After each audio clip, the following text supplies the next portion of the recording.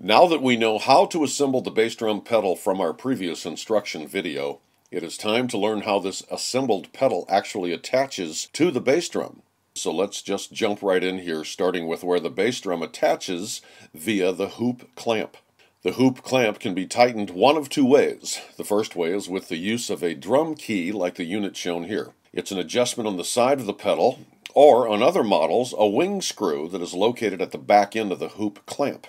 Once you know which way to go with either configuration, lay the pedal down on the floor right in front of the bass drum as shown. Now raise the back of the bass drum just slightly, just high enough for enough clearance where you can slip the pedal on, and then clamp it up tight. Remember that constant use of this pedal will result in working itself loose from the bass drum unless it's clamped down tight. Now here's something else that even more experienced drummers may not know. You need to check the height of your beater head, which should be located just off center, just high off center of the drum head. Congratulations, you now have a working bass drum pedal that you put together correctly the first time, and one that chances are will be operating properly from here on.